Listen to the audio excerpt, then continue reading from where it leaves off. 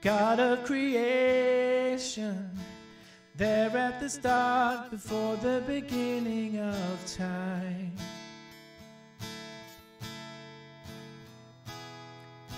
With no point of reference, you spoke to the dark and fleshed out the wonder of light. And as you speak, 100 billion galaxies are born. In the vapor of your breath, the planets form. If the stars were made to worship, so will I. I can see your heart in everything you've made. Every burning star, a signal fire of grace. If creation sings your praises, so will I.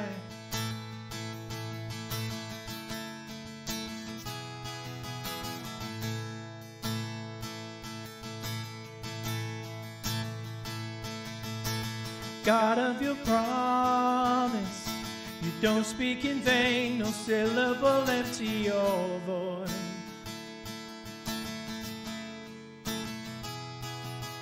For once you have spoken, all nature and science follow the sound of your voice. And as you speak, 100 billion creatures catch your breath, evolving in pursuit of what you said. If it all reveals your nature, so will I.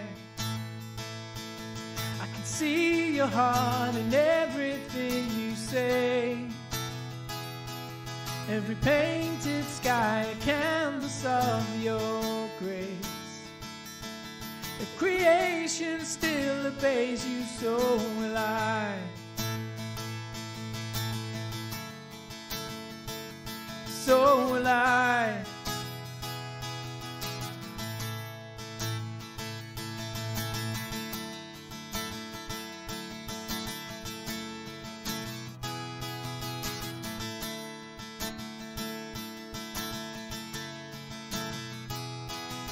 Stars are made to worship, so will I.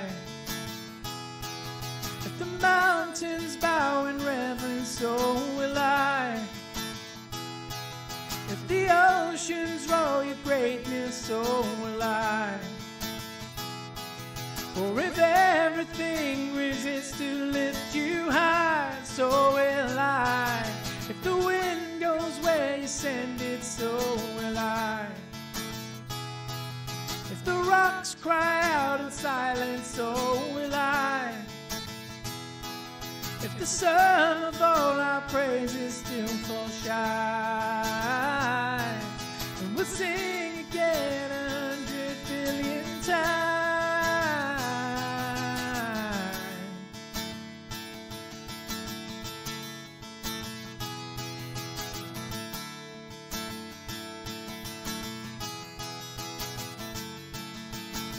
God of salvation, you chased down my heart through all of my failure and pride. On a hill you created, the light of the world, abandoned in darkness to die. And as you speak,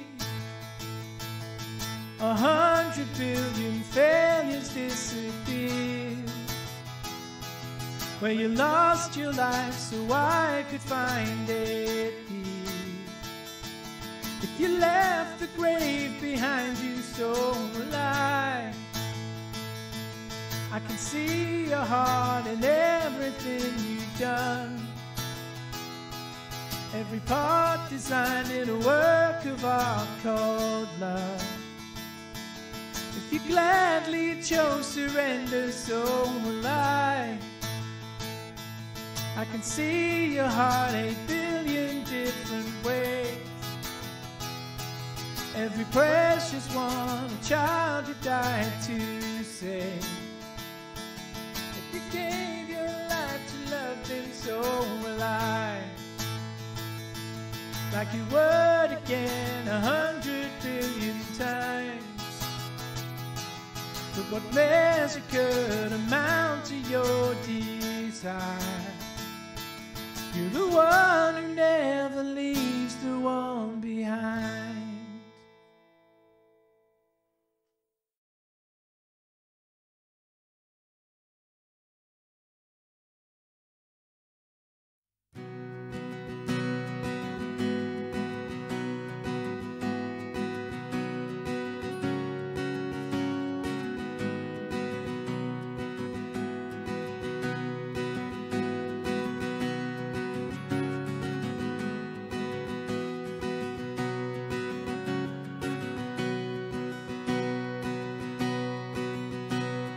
Come out of sadness from wherever you've been. Come broken-hearted, let rescue begin. Come find your mercy, your sinner come near. Earth has no sorrow that heaven can't heal. Earth has no sorrow that heaven can't heal. So lay down your burdens, lay down your shame. All who are broken, lift up your face. Wanderer, come home, you're not too far. So lay down your hurt, lay down your heart, come as you are.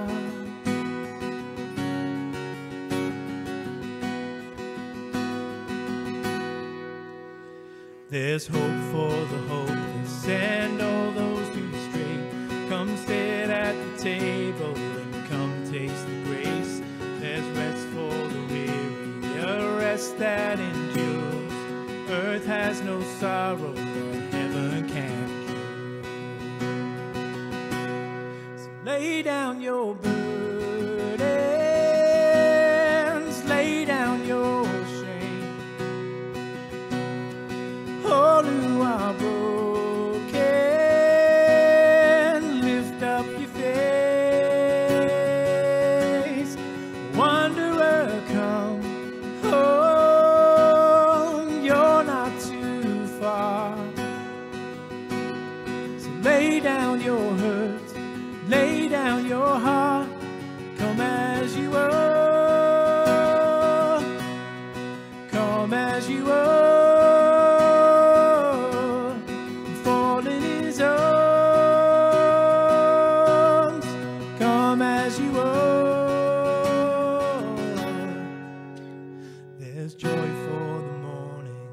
Sinner, be still.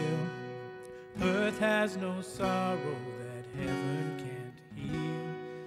Earth has no sorrow that heaven can't heal. So lay down your burdens, lay down your shame. All who are broken, lift up your face. Wanderer, come home, you're not too far. So lay down your hurt, lay down your heart,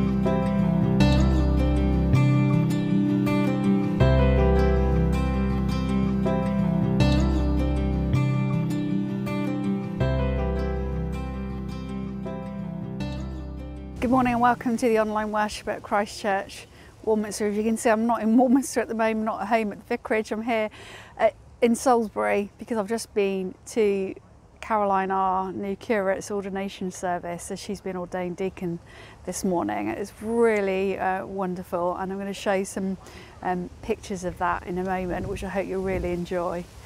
Please do join us after the service on Zoom if you're able to this morning, as we come to the very end of our sermon series, Parables, Stories Jesus Told.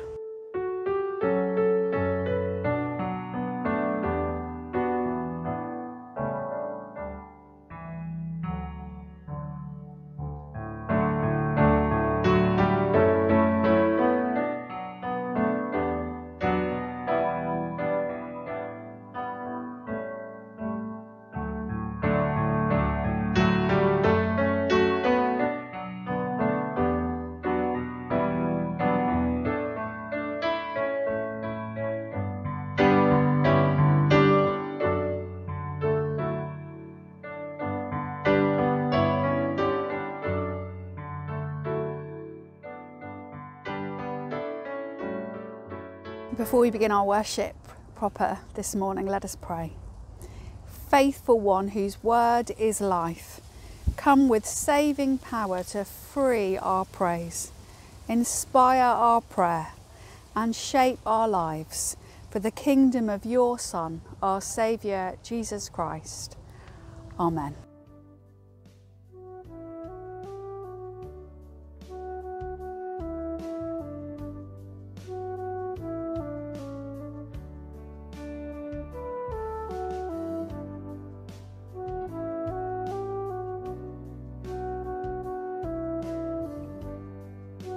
As I lead us this morning in our call to worship, I want to encourage you to respond physically, to stand if you're able.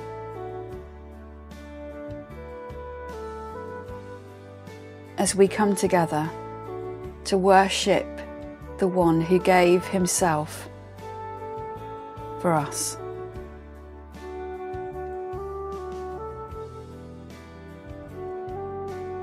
We worship together at home, online, in church, to offer our praise and thanksgiving.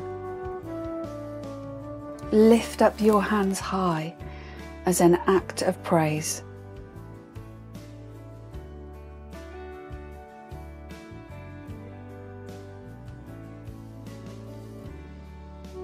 We worship together at home, online, in church, to hear and receive God's holy word. Arrange the upward facing palms of your hands in front of your body, shaped as a V formation, like the opening pages of a book.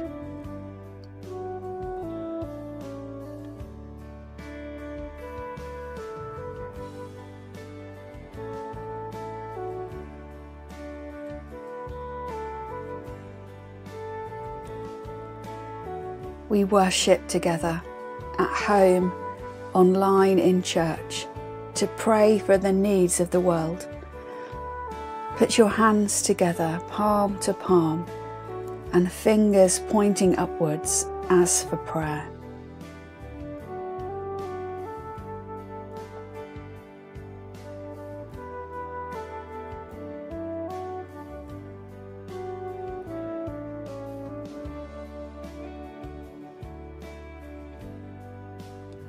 We worship together at home, online, in church, that we would be empowered by the Holy Spirit.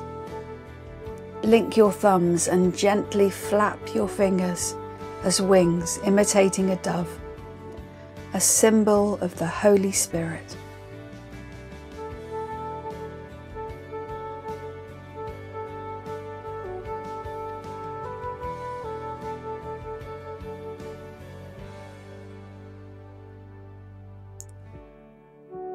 We worship together at home, online, in church, that we may give ourselves to the service of God.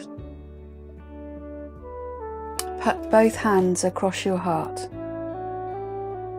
and then move them outward in a gesture of self-giving.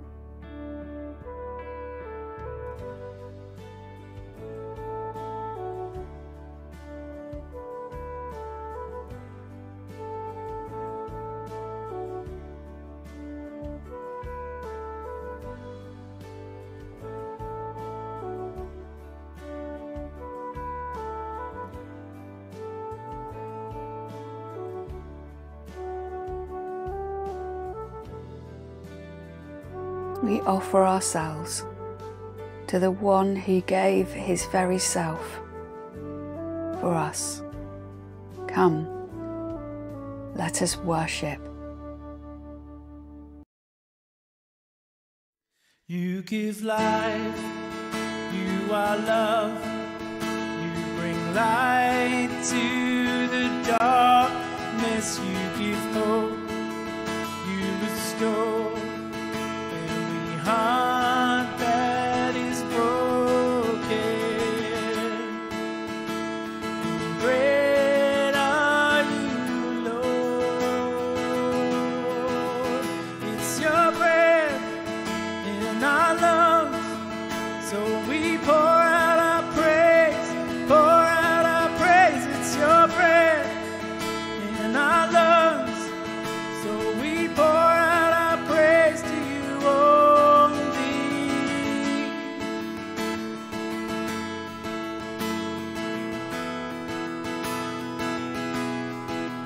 You give life, you are love, light to the darkness, you give hope, you restore every heart that is broken. And great are you, Lord. It's your breath in our lungs, so we pour out our praise, pour out our praise. It's your breath in our lungs, so we pour out our praise to you only.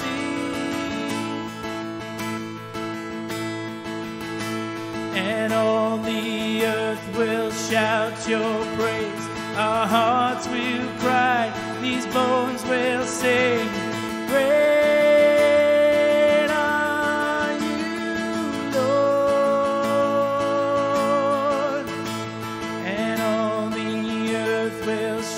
Your praise, our hearts will cry, these bones will sing. Great are you, Lord. It's your breath in our lungs, so we pour out our praise, pour out our praise. It's your breath in our lungs, so we pour out our praise to you only. It's your breath in our lungs, so we pour out our praise, pour out our praise. It's your breath in our lungs, so we pour out our praise to you only.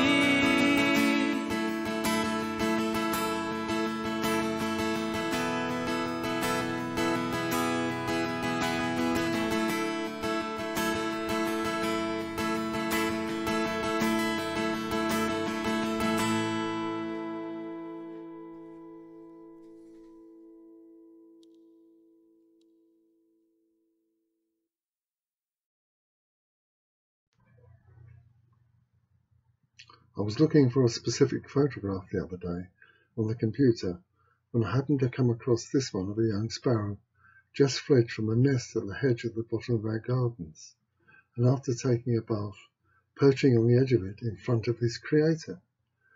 It brought the thought to mind, this should be ourselves, coming as we are, washed clean, standing in front of the same Creator God.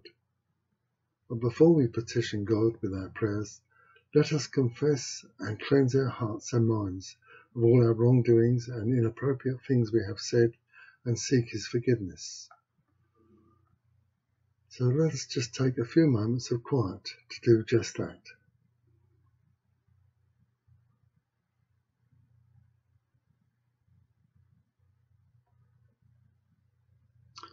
God of mercy, we acknowledge that we are all sinners. We turn from wrong that we have thought, said and done, and are mindful of all that we have failed to do. For the sake of your Son Jesus who died for us, forgive us all that is past, and help us to live each day in the light of Christ our Lord. Amen. Give us grace, Almighty Father, to address you with our hearts as well as our lips. Teach us to fix our thoughts on you, so that our prayers are not in vain, but are acceptable to you now and always, through Jesus Christ our Lord. Amen. We thank you, Jesus, that you were sent to us to fulfill Scriptures and not to supersede them, that the laws you gave to Moses, what we call the commandments, are your rules, and that we should live our lives to the best of our ability in accordance with these Scriptures. Thank you, Lord, in the way you look after our well-being, and help us to trust you more, especially at this time, a time of uncertainty and fear caused by the escalation of infection of the coronavirus, not only in this country, but worldwide. Give our government wisdom to make the right decisions, as the situation is now getting seemingly worse. We also ask that you instill in those people who selfishly and blatantly ignore advice given about ways of reducing the risk of spreading the virus. We pray too for the scientists as they strive to produce an effective vaccine. Give the researchers at Oxford University further encouragement, as the news now tells us they seem to have made a minor breakthrough. Lord, in your mercy, hear our prayer. We lift to the Lord those who are known to us who are ill or mourning the death of a loved one. Please hold their names in your hearts and touch each one, we pray, with your healing hand. Give strength to those in pain. Hold the weak in the arms of your love, and give hope and patience to those who are recovering. Reach down, we pray, and lift them up into your gentle arms. Lord, in your mercy, hear our prayer. For all who live in darkness, and for those with broken hopes, broken homes, or broken relationships, for those in prison for their crimes, the families of those murdered or imprisoned for their faith, tortured or spirits broken by injustice, for the millions of refugees today displaced or driven out from their homeland, searching for a new home and security in another country.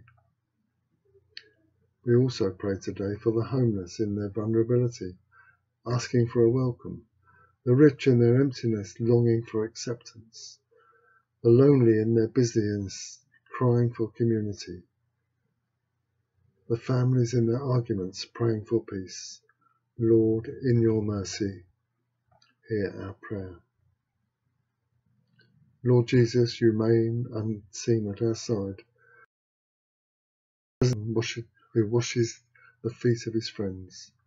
And we who follow in your footsteps, we are here waiting for you to follow, to suggest signs of sharing, to make us into your servants of your gospel. We ask this in the precious name of Jesus. Amen.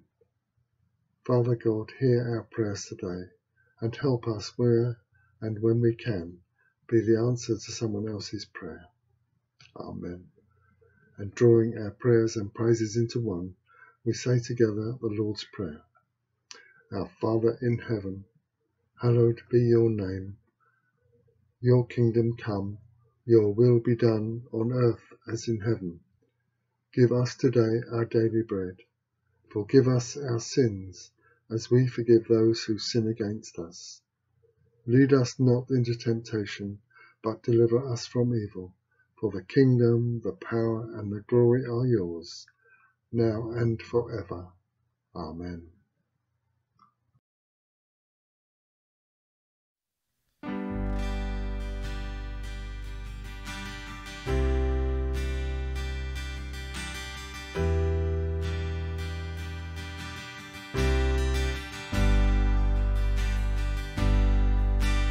crushing, in the pressing, you are making new wine. In the soil I now surrender, you are breaking new ground. So I yield to you and to your careful hand. When I trust you, I don't need to understand. Make me your vessel, make me an offering, make me whatever you want me to be. I came here with nothing, all you have given me. Jesus, bring new wine out of me. In the crushing, in the pressing, you are making new wine. In the soil I now surrender, you are breaking new ground. So I yield to you and to your careful hand. When I trust you, I don't need to understand. Make me your vessel, make me an offering, make me whatever you want me to be. I came here with nothing, but all you have given me. Jesus, bring new wine out of me. Jesus, bring new wine out of me. Yeah, there is new wine, there is new power, there is new freedom, and the kingdom is new. Lay down my own flames to carry your new fire today.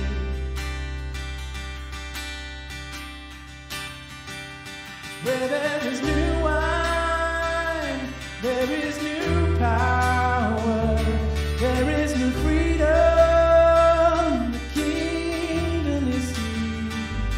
Lay down my own flames, carry your new fire today.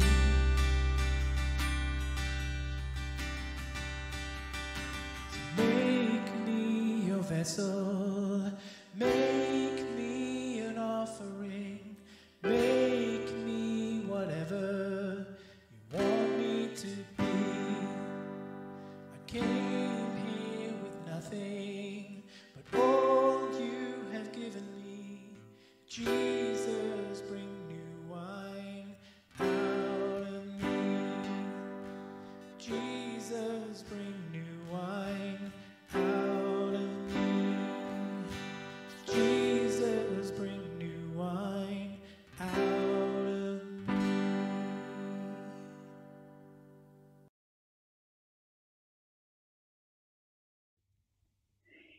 Hear the Gospel of our Lord Jesus Christ according to Luke. And the reading is from Luke chapter 18, 1-8. Then Jesus told his disciples a parable to show them that they should always pray and not give up. He said, in a certain town there was a judge who neither feared God nor cared what people thought.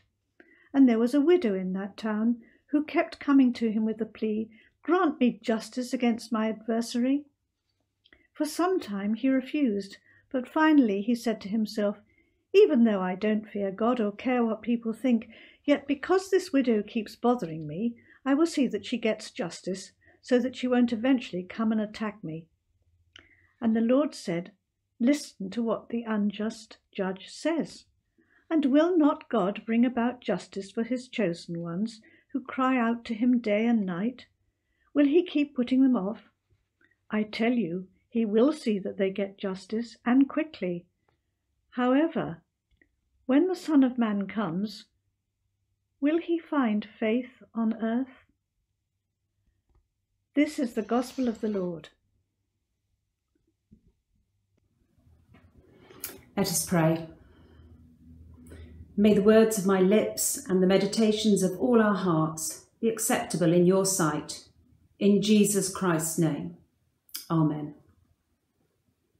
I have a younger brother, Chris. He lives in Los Angeles, and this year he has encountered a deluge of problems. He has Parkinson's disease, and that's progressed so much so that he's had to give up his job. And that's in spite of a large mortgage and not much savings. The area that he lives in has been hit hard by the coronavirus pandemic, meaning he and his wife, who has also got medical issues, are unable to go out much. Then he received a possible emergency eviction order about 2 weeks ago because the fires behind his house looked as though they were going to come down and sweep over all the land around them. And then last week, our family messenger group, we got the message, earthquake, capital letters with an exclamation mark at the end. Los Angeles is on the San Andreas fault line and it can cause huge earthquakes. Fortunately, this one was a smaller one. They're still waiting for the big one. Underneath the entry earthquake, one of the younger members of the family had written, "Chris, it seems like the end of the world." So what's this got to do with the parable of the persistent widow? Well, chapter divisions in the Bible aren't always helpful. And this parable is directly linked to the discussion that Jesus has just been having with his disciples about the end of the world, the parousia, the coming of the kingdom of God. A Pharisee had just asked Jesus when the kingdom of God would come. And Jesus explained to him that he would not see it come as such, but that the kingdom of God was already in their midst. He then turns to the disciples and discusses with them what it's going to be like for them before the day when the Son of Man is revealed. There will be many trials and tribulations. Indeed, as Luke writes his gospel, this is the predicament that the disciples find themselves in. Life is very uncomfortable, with persecutions and ordeals for them. This reminder of Jesus' words would have been very reassuring. Jesus had predicted the challenges and pain that was to come. The Bible then says, "Then Jesus told his disciples a parable." It reminds me of the children at primary school who keep writing, "and then this happened, and then something else happened, and then," just to link their sentences and thoughts together. This parable is clearly linked to the discussion they have just had. So with that in mind, let's unpack the parable a bit more. Jesus tells them that in spite of all the things that are going to happen, they should always pray and not give up. To illustrate this, he gives a picture to us of a judge who is clearly not God, indeed the opposite of God. The Jewish hearers would have been shocked to hear of a judge that had the reverse of the characteristics that they would expect. He is not God-fearing, and he doesn't care what anyone else thinks about him. However, he's being pestered by a woman who is incredibly vulnerable, as a widow would have been in those times. She would have been severely limited in what she was able to achieve. She wants justice over some matter. We're not told what that was, but in those days it would have been very difficult for her to achieve that by herself. So she is badgering and badgering him, wearing him down totally, so that in the end, to shut her up, he gives her what she wants. And Jesus says, look at the example of what happens here with an unjust, unscrupulous judge. How much more would God, who is our loving Father, ensure that justice will be done to those that cry out to him? And then he leaves us with a tantalising question. However, when the Son of Man comes, will he find faith on earth? So how do we interpret this parable today? Is it that we should keep praying to God and badgering him to get what we want, badgering until we get it? Will your prayer only be answered if you pray it 3 times a day, 7 days a week for a month? Is one type of prayer more effective than another? Does God only move to help those in trouble if we pray? I don't think so. This is not the character of God that we see shining through the Bible. This is not the God who so loved the world that he gave his only begotten Son, that whosoever believeth on him should not perish, but should have eternal life, as it says in John. What is Jesus asking us to do here, if it is not to keep badgering God? God recognises that we're going to go through some awful times. His kingdom, after all, has not arrived yet. And we are to pray for that. As we pray in the Lord's Prayer, thy kingdom come, thy will be done. So just let's think a bit deeper about prayer. Why on earth do we pray at all? We pray because we believe in God. We pray because we recognise that God is good. We pray because everything we know about God points to love. We pray because we want to be reconciled to God. We pray because we want to be the hands and feet of God. We pray that because we believe with the Holy Spirit's help, we can move ourselves and others and our society nearer to the fullness of the kingdom of God. And I'm sure you've got other thoughts about why you pray yourself. I came across a deeply unsettling book by Mark Carris. He's an ordained pastor and therapist. He challenges our understanding of prayer. He asks searching questions about what we are thinking to achieve as we pray to God. Are we asking him to change? Are we telling him what's best for someone? Are we telling him what to do when he is infinitely more wise than we are? He suggests that we should be praying in order to conspire with God. Conspire. Try and forget the negative connotation of the word and think of it as, the definition says, to breathe together, to act, to move towards a common end. He suggests that we should strive in prayer to create space in our busy lives, to align our hearts with God's heart so that our hearts can be harmoniously together, and where we plot together to subversively overcome evil with acts of good and love. For him, it is not, hey God, you do it. It is, how can we do it? And we join in with what God is already doing. He urges the church today to use conspiring prayer, praying not to change God, but to change us. Some of the stories in his book are hugely helpful in forming our ideas and opinions, and you may not agree with them all. He's from a very dysfunctional family. He has a brother in prison for murder, and his mother died of a drug overdose. He found faith as a teenager in a Pentecostal community, which regularly prayed for him and his family. Their prayer was for God to fix the family, but he suggests that if the church had prayed in a conspiring way, maybe things could have been very different.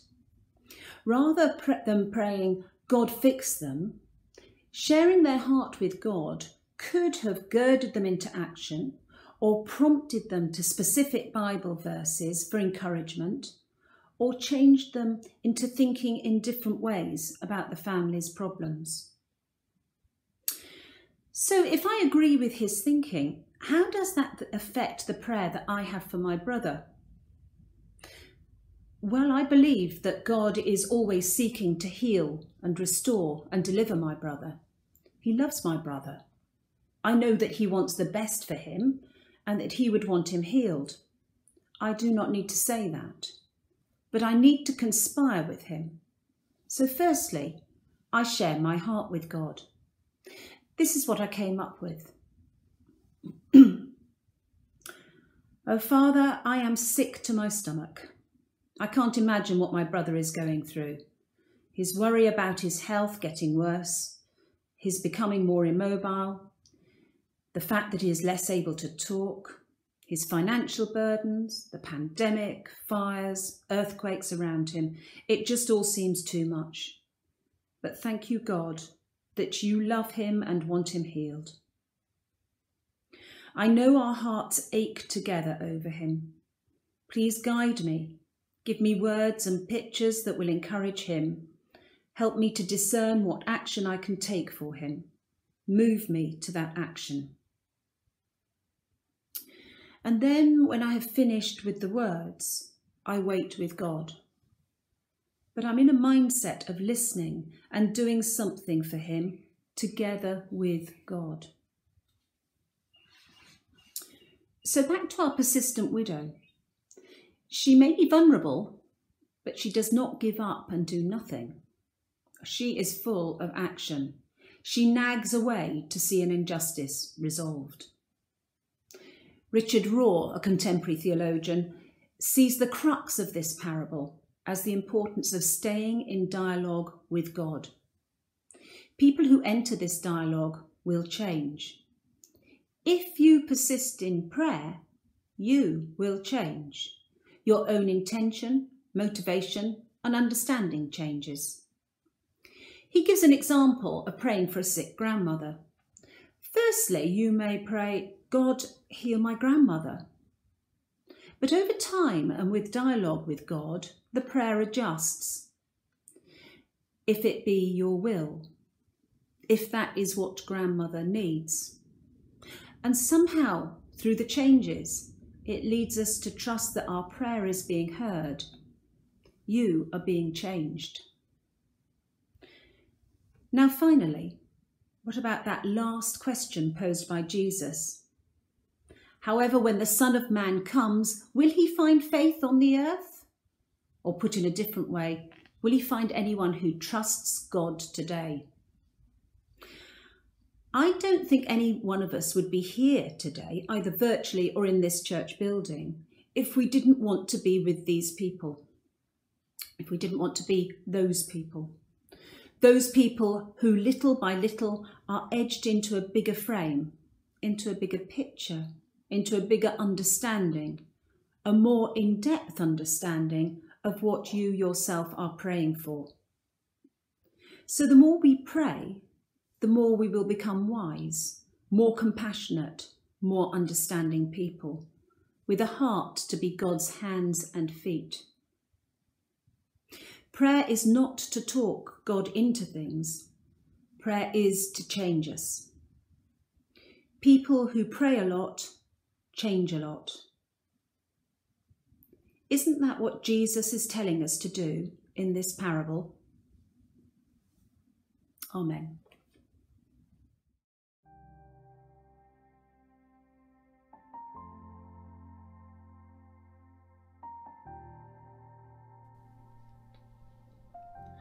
Thank you for that message, Caroline. I'm struck that often what gets in the way of us spending time in prayer is the busyness of life. So let's not rush on, but stop. Turn away from distractions now and seek God. I will use some words from Psalm 27 to help shape this time, and we'll leave a good deal of space. Fill this with your prayers, and most of all, let's use this time to seek God, to align our hearts with His, and as Caroline said, to breathe together. So let's focus our hearts with Psalm 27 verse 4. One thing I ask from the Lord, this only do I seek, that I may dwell in the house of the Lord all of the days of my life, to gaze on the beauty of the Lord and to seek Him in His temple.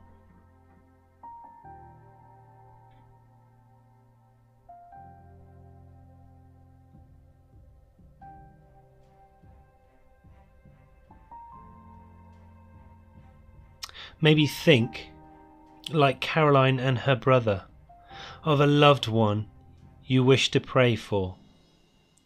Seek God's wisdom. Seek the Lord's direction now. As Psalm 27 verse 7 says, "Hear my voice when I call, Lord, be merciful to me and answer me." My heart says of you, seek his face. Your face, Lord, I will seek.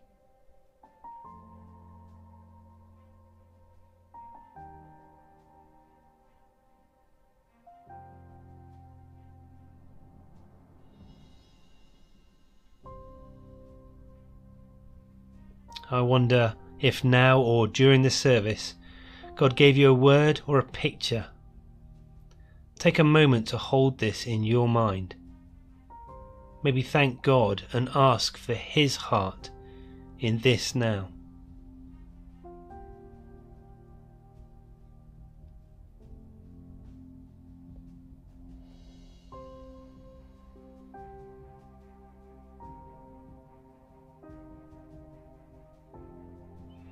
As we move from prayer, help us into action in our everyday, Lord.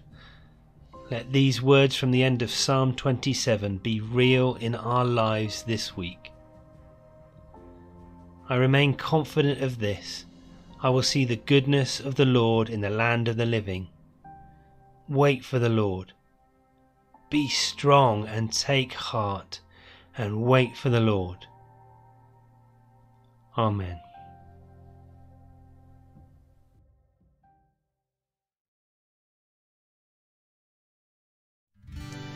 Lord bless you and keep you. Make his face shine upon you and be gracious to you. Lord turn his face toward you and give you peace. The Lord bless you.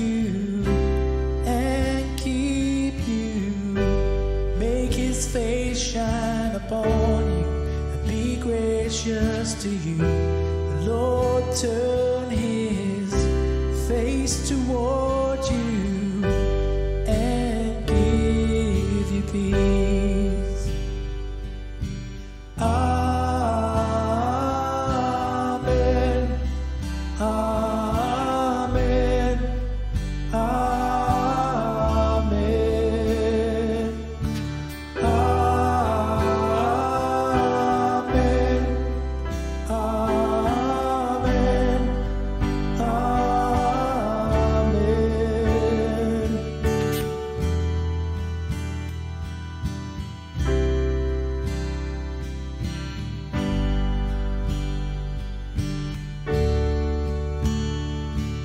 His favor shine upon you and 1,000 generations, your family and your children and their children and their children.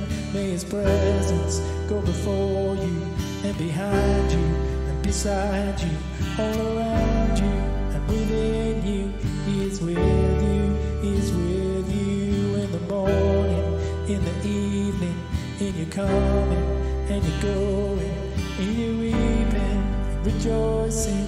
He is for you, he is for you. May his favor be upon you and 1,000 generations, and your family and your children and the children and the children.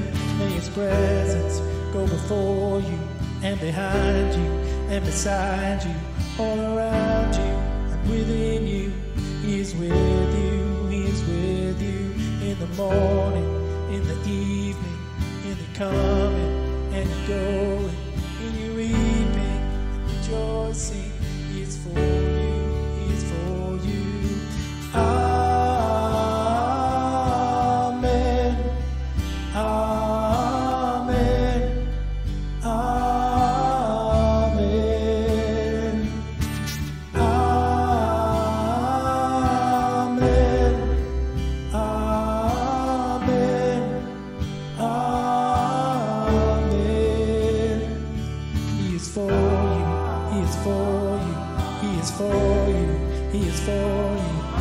for you, He is for you, He is for you, He is for you, He is for you, He is for you, He is for you, He is for you, He is for you, He is for you, He is for you.